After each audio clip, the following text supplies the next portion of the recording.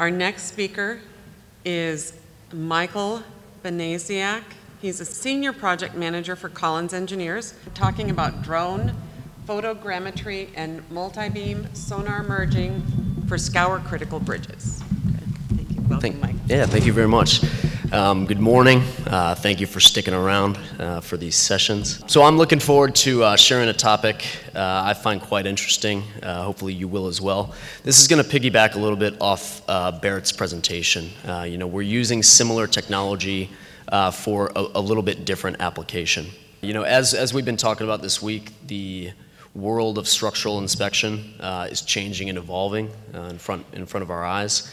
And in a bridge inspection landscape, being increasingly shaped by the need for quantitative information and excess data, we're constantly exploring how our new technology can effectively contribute to goals of providing clear data and inspection results to properly influence decisions. But the looming question, however, is how can we use this new technology efficiently and effectively and economically to add value to our existing processes? Today I'll be sharing results of an idea and project where we combined a few emerging technologies, so notably drone photogrammetry, as Barrett just presented on, and underwater multi-beam sonar to result in merged 3D models in what you'll see are final products that are easy to understand, quantify, and interpret. So we'll dive into a case study of some underwater bridge inspections we performed for Montana Department of Transportation.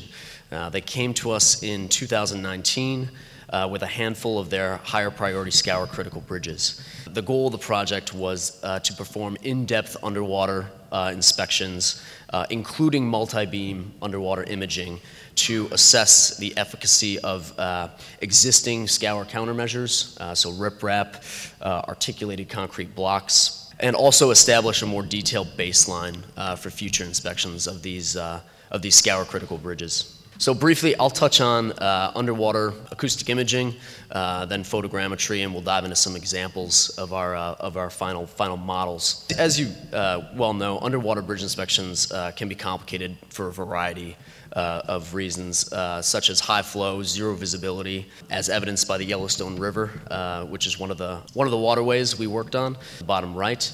And so one tool we use to supplement our underwater inspections is underwater acoustic imaging. At its most basic, a transducer is mounted to a boat or tripod in the water, shooting sound waves in all directions, reflecting off channel bottom surfaces, pier surfaces, timber debris, riprap, and coming back to the transducer, ultimately resulting in point cloud 3D images. And this information can be incredibly useful in a few ways, in that not only can it prime the diver prior to deploying to understand any safety hazards, such as timber debris or constrictions, but also it results in hard data, providing that can be replicated in future inspections. Often, underwater inspections are deliverable as a report with maybe some, cloudy underwater photos. This imaging provides something tangible, something visual that can be also replicated through future inspections to compare changing conditions, as opposed to just the subjective perspective of one diver and one, written report. So underwater bridge inspections aren't simply confined to the waterline and below. There's lots of information gleaned from embankments, floodplain, and behavior of surrounding terrain that influence water's effect on the substructure units of the bridge. So especially since water levels of some of these large Montana rivers are highly variable, sometimes changing 6 to 7 feet in a matter of months. So we already use drones to take aerial channel photos and elevation views, which we find adds a lot of value to underwater inspections, being able to get that perfect plan view, snapshot in time that we will superimpose on our contour maps. With this project, we thought to take it a step further by conducting photogrammetry drone missions at each bridge. And really, full credit goes to my colleague Chris for kind of coming up with this idea and executing it all.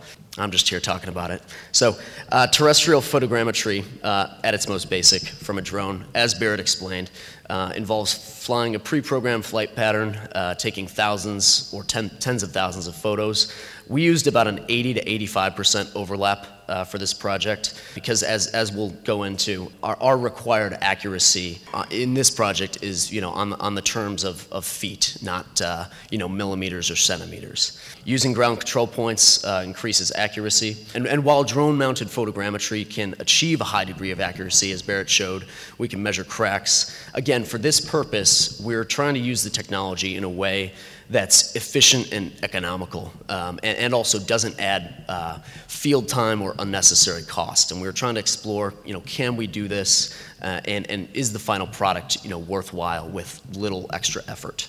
So for this case, we used a middle-range drone equipped with a 4K camera, and the surveying time in the field amounted to about, a 30-minute drone flight, often less, in a pre-programmed flight pattern.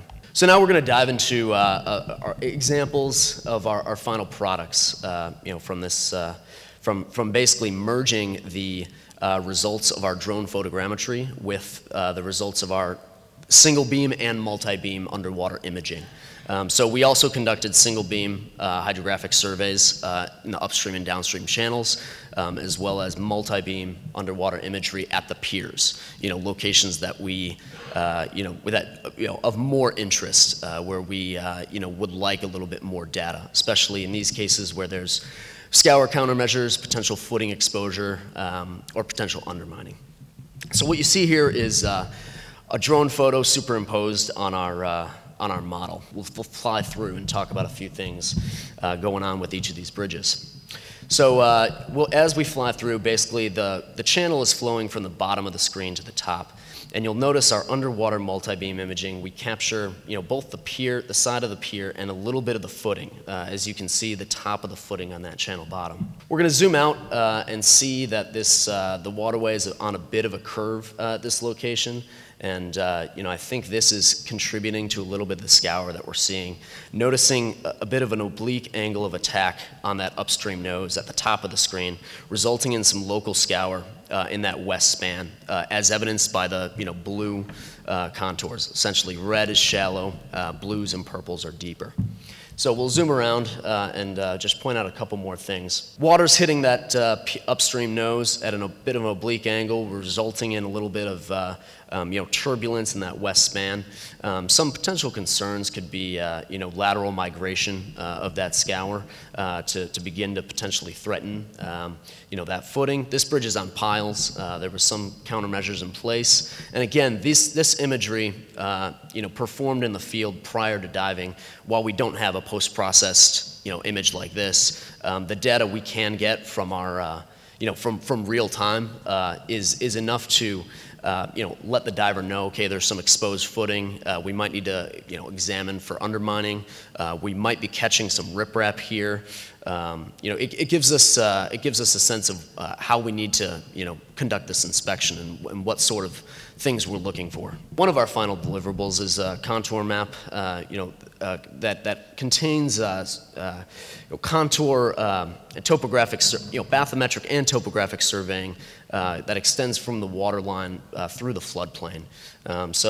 This information, in my opinion, is incredibly valuable in a sense that as a scour, as a hydraulic engineer, we're looking for more detailed information on cross sections when we're looking at 100 or 500 year floods. Not simply just confined to the waterline as we perform our normal single beam hydrographic surveys. And again, this could be replicated over time to see if the channel's changing, and if we do have a flood event, how the embankments outside the waterline have changed as a result. Here's another example. I really like this one. So when we arrived here, I was curious why this bridge was of higher interest and why it was scour critical. But as we zoom through, it'll be evident why. So you'll notice some riprap placed along the west embankment, and our water is flowing from left to right. Just to give context. As we zoom out, you'll notice that the channel constricts maybe about 20% at this bridge opening, resulting in that contraction scour. We'll notice a little bit of the spread footing of this pier is caught on our underwater multi-beam imaging, and you'll notice that the scour hole is well detailed, and all all kind of the contours underwater, that represents the riprap that we can see captured on the photogrammetry, of the drone imagery. So as we zoom out, again, calling your attention to this riprap that was placed along the west embankment. So utilities for this model, you'll notice upstream we have a pretty steep cut bank along that upstream west embankment. And that cut bank is beginning to erode the riprap right at that corner, right at the left side of the screen. You can see that riprap starting to kind of be undercut a little bit. So some utilities of this model could be to, repeat this drone mission and be able to, monitor how fast maybe our riprap is eroding. Other utilities could be to provide a detailed site plan. As evidenced in this contour map, we've got contours extending out of the water. This could be valuable information for a contractor who comes in to put in additional riprap or install additional scour plans. I mean, this is essentially a surveyed site plan where they could plan for staging and plan for operations. And again, our accuracy here, we're not talking in terms of small inches. We're on the verge of 6 inches, a foot.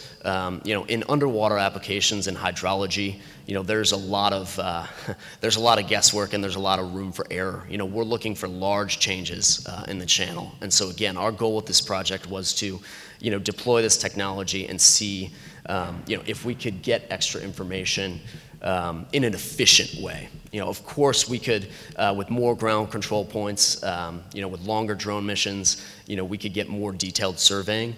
But for the purpose of this project, we were just trying to explore if we could get this extra good information, with relatively little effort. Here's another good example of the visual aspect of this deliverable. Again, most underwater inspection reports may contain a few underwater photos, in a contour map, but in terms of visuals, that's there's not much. Whereas with these models, you can see exactly what's going on underwater and what's happening as a result of some constrictions in the channel. So notably, our stream here is flowing from the bottom of the screen to the top. We've got some timber debris lodged at the upstream nose that's captured on photogrammetry and also coded in pink. In our underwater multi-beam, post-processing, which comes back as a point cloud, and it's on us to post-process that. Whereas photogrammetry using photos, obviously the trees show up, the bridge shows up. There's not much analysis in the back end. So that timber debris is lodged at that upstream nose, really directing all flow through that left span there, resulting in some local scour downstream. Some exposure of the bottom of the pier wall. This pier is on H-piles, so that wasn't as much of a concern. But this is a really good example of your live bed scour, essentially, where the stream is transporting sediment upstream, and when it hits that obstruction, that timber debris obstruction, that water slows down drastically, depositing that sediment, behind there. So that aggradation, we found it was mostly silt and sand, that kind of red area next to that timber debris. It's just a good example of how constrictions and how timber debris really can affect scour at bridges and kind of behavior of these channels. So again, this is just a really visual way to show someone exactly what's going on at this bridge.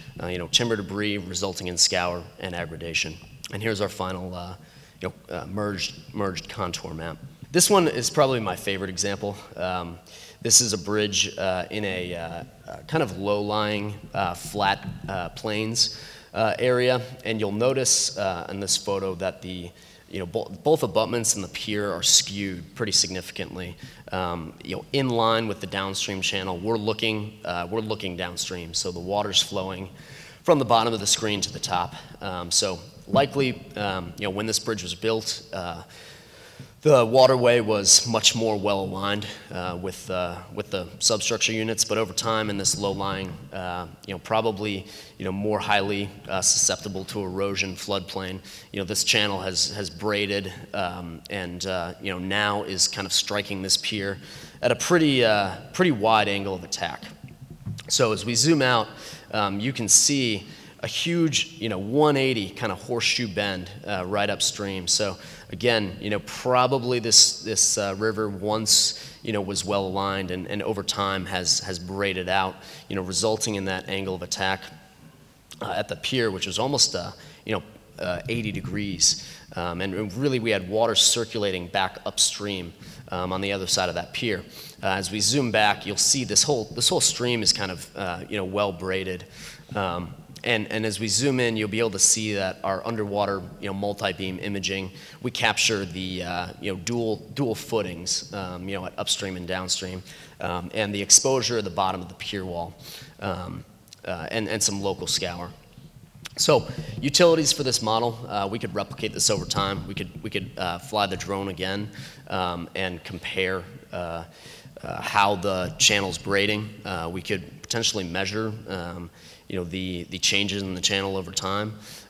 We could also measure if there is increased threatening of the embankment.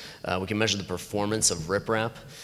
But in a small amount of period of time, we could achieve kind of quantifiable data that could be compared to say how is this channel changing on a large scale over time. This is one of the last examples. This is the Yellowstone River. There's a few things to point out here. So it's flowing from the top of the screen to the bottom, and we're going to zoom in kind of close to a few piers. And again, as I mentioned earlier, our underwater 3D data comes back as a point cloud. So our engineers are post-processing this in the office, and so we're relying on inspection data and data from our divers to kind of color code some of this point cloud data that comes back. So we've colored timber debris pink in this case, and as we go to this next pier, you'll notice some scour countermeasures, some articulated concrete blocks that showed up really nicely in this imaging, colored in light blue. So we've got a scour hole on the left side of the pier. We've got some scour countermeasures in place. You can actually kind of notice on the left articulated blocks that it almost appears to be pulling back a little bit, which I thought was interesting, potentially due to flow. But this is a quantifiable hard data way to assess whether these scour measures are in place or if they're moving over time. We could perform this shortly following installation and perform it over time to see the effectiveness. I mean, water's powerful. This is the Yellowstone River, and can move huge rocks and huge concrete mats over time. So more countermeasures. You'll notice the timber debris caught above water. You'll notice the bridge itself is grainy in imagery. Again, the focus on this was not to model the bridge. When Barrett models the bridge, they're taking significantly more photos, using way more ground control points and having a focus on the bridge itself. Our focus is on the land, on the topography outside the floodplain. So again, different, using the same process for different applications and different levels of accuracy. So I want to show you a couple of our underwater images, post-process. Just call attention to a couple things. So you'll notice these dark holes. We basically conducted this imagery with the transducer mounted to a jet boat. There's multiple ways we can, image underwater. We can, attach a transducer to a tripod, to weighted plates, or to a boat, and it all kind of depends on getting a stable transducer in fast waterways. Really one of the only ways to do that is to have your boat sometimes throttled into the pier for stability, in order to kind of get your scans. Whereas in some of these less turbulent waterways, a tripod mount sunk to the bottom is sufficient for this imaging. The dark holes are where our transducer was mounted, so obviously there's a bit of a blind spot right below, and so it requires multiple setups to kind of get full picture of the pier itself. And again, these images, as we had what I thought was a great discussion in the Scour breakout session yesterday. But these images are excellent. They're quantitative. We can compare over time. But also, there's some uncertainty. So particularly the image on the right, where you notice a bit of a dark void under the bottom of the footing. Now, if we didn't dive this might be interpreted as undermining, whereas this bridge is founded on, on weathered shale bedrock. Actually, it's similar to kind of sandstone runnels that you might see that is showing effects of the flow.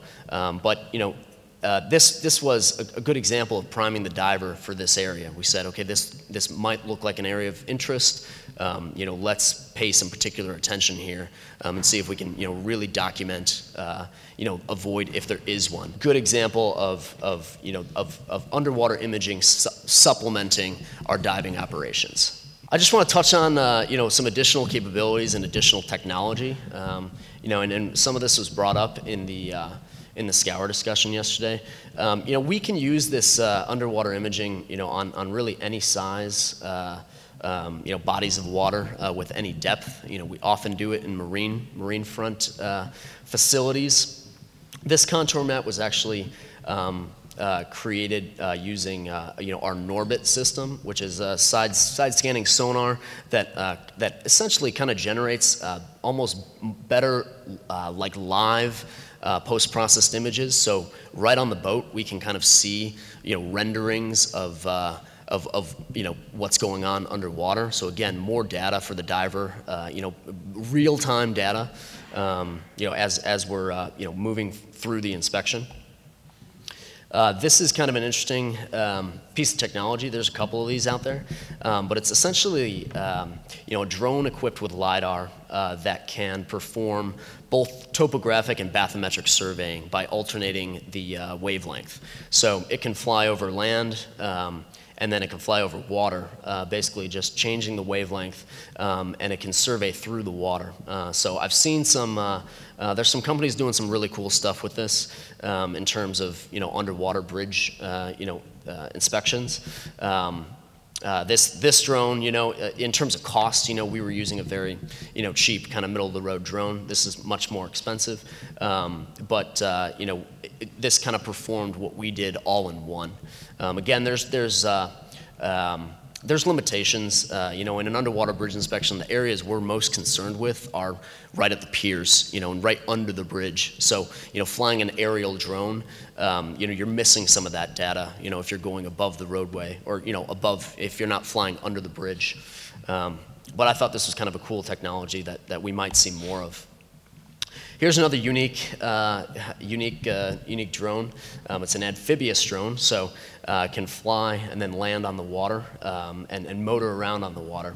And it's equipped with in-water acoustic imaging abilities. So we could perform a photogrammetry surveying mission, land it in the water, and perform underwater surveying. But of course, these Scour critical bridges are often on big waterways, turbulent water, and this is a small pond. So I would wonder how this would fare in more turbulent waterways. But nevertheless, I thought it was a pretty cool piece of technology that people are thinking about, kind of combining these methods of surveying. To sum it up, our project was a success. I'd like to thank Montana for the opportunity to kind of run with this and take a chance with this. And I thought our results, helped out the hydraulic committee and at least provided more visual data to discuss issues, and to, like Barrett was saying, we have this model that we can go back to,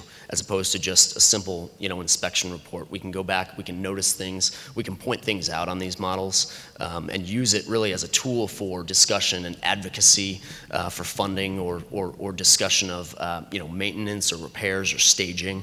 There's a lot of value in these physical models. From these models, one can monitor stream migration, calculate cross-sections outside of the waterway, sizes of scour depressions, quantities of riprap, and again, that visual nature allows for easy communication, on all levels. And finally, to conclude, a hands-on diving inspection is still preferred, when obviously safe. These methods of surveying and imaging, supplement the diving inspection, often conducted before to, give us a better sense of exactly what we're looking for or what we're going to be feeling for to try and confirm with the diver in the water. I'm going to play it out with the drone video I took a couple years ago in Wyoming. So, we use drones for a variety of reasons. My favorite is to take little promo videos like this. As kind of Barrett was showing, and as we've seen this week, we're on the cusp of kind of a technological renaissance and change in the way we view our bridges and view inspections. And while these new toys and technology are fun to play with, it's imperative to remember that we need to evaluate this new technology through a lens of how it can efficiently and economically add value to what we're doing. And the pressure of more data, and data-driven decisions in relations to bridge inspection and asset management open opportunity to utilize this technology, more and more. But again, the basic question remains, can it cut costs? Can it save time? And can it gather, new or more meaningful data, to supplement these inspections? So, I encourage you to keep these questions in mind as we, explore new technology, kind of in the bridge inspection world. Thank you very much for your audience. I hope you enjoyed, learned something. Here's my contact information, and I'll take any questions. Thank you very much, Michael. Thank you. The preceding was produced by the National Center for Pavement Preservation. More information can be found on the web at pavementpreservation.org. Additional support provided by Michigan State University.